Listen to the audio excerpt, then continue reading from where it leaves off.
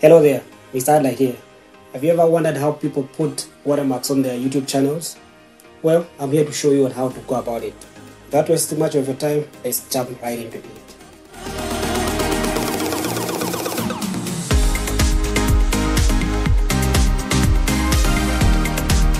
Okay, so here we are on the computer, depending with the internet browser that you are using, but currently I'm using Google Chrome browser.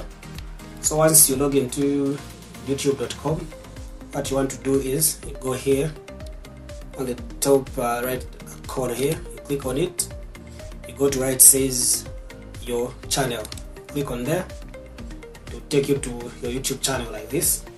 So once this loads up, what you want to do is you go on where it says customize channel, click on it, it will open a separate tab here. So once this opens up, what you want to do is you head to where it says branding here, click on it. So as you can see here, it shows you everything. So here you're able to change three things. The first one is your profile picture, in case you want to change your profile picture. The second one is the banner. I'm sure you've seen the banner here, which is here. You're able to change it from here under customization, then branding, then finally the video watermark, the one was supposed to change here. As you can see, I'm still using the old one, this one here. It's the old one. So in order for it to be changed, you simply go where it says change. So you click on it, and of course it will ask where your logo is. So in this case, let me locate where I saved mine. Okay, it should be somewhere here, thumbnails. Okay, so here's mine. I'll just simply open it up like that. Then here you're able to do the adjustments and everything, but by default, even if it's on the middle here, it still do the work. So just simply do done, and as you can see, it will change from the bottom right corner here. So once you're done, simply go and publish.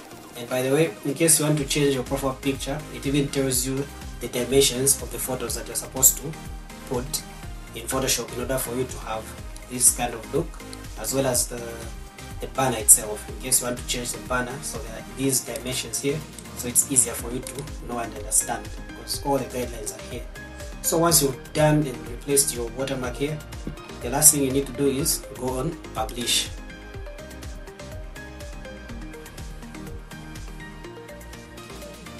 Awesome. So now it's changed. So just go here, it says, so you can close this tab here, then go back to your channel and just let me just move this a bit and put it somewhere here. Okay, so once it's done, just go on reload,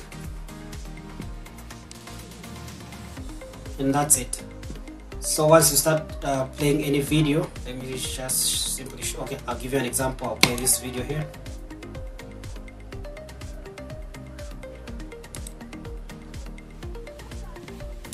So as you can see, the logo comes down here,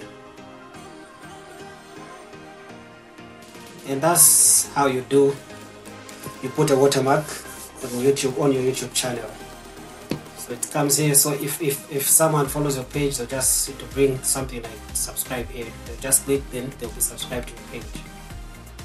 That's basically it. That's how you change your watermark on YouTube. Thanks so much for watching. Remember to subscribe and hit the comments down below. Tell me what I should do next. So I'll see you in the next one. Peace out.